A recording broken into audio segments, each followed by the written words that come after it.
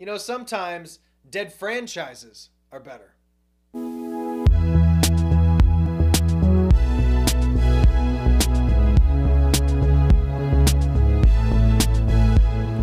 Big news today in the world of Pet Sematary. We got some brand new information on the new Pet Sematary movie that is currently in the works. Now, depending on your thoughts of the 2019 Pet Sematary, this news is either going to make you really happy for a new installment in the franchise, or it's going to make you roll your eyes because you do not want to see this franchise touched again. But either way, it's coming, so let's talk about what we know so far about the brand new Pet Sematary movie. Now, I am a huge Pet Sematary fan. I absolutely love this franchise. I love the original movie. It's one of my favorite horror movies of all time.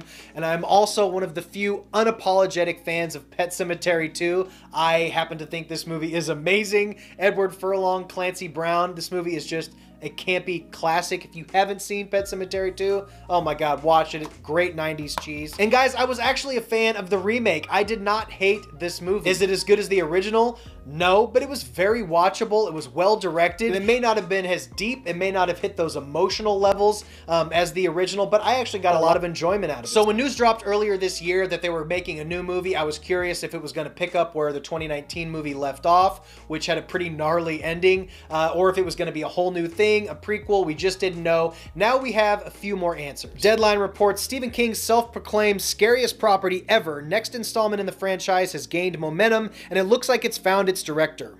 Sources tell Deadline Lindsay Beer has signed on to direct Paramount Players' follow-up adaptation of the successful 2019 horror pick based on Stephen King's bestseller. Beer has become one of the busiest screenwriters, and this will mark her directing debut. The classic 1989 adaptation made history with Mary Lambert directing the pick and its 1992 follow-up, and it was important to the studio execs to go back to the film's roots and have a female filmmaker at the helm. Beer has wanted to jump into the directing chair and saw this as a perfect opportunity. Beer also wrote the latest script based off a draft by Jeff Bueller. The plot details are unknown, unfortunately, at this time. The original story, which the 1989 and the 2019 pick was also loosely based on, with their own different twist, followed a family who, after a tragedy strikes, a grieving father discovers an ancient burial ground behind his home with the power to raise the dead. Now, also in this article, it states that this installment of Pet Sematary will premiere exclusively on Paramount Plus, which to me is a little bit of a bummer. I want to see movies hit the theaters. Come on, theaters are opening up again. Let's put these movies in the theaters.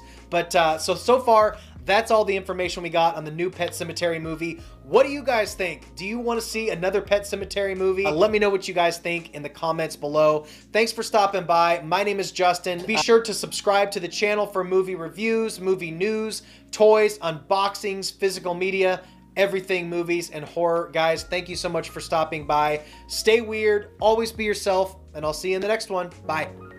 I love movies. Gosh, I love movies.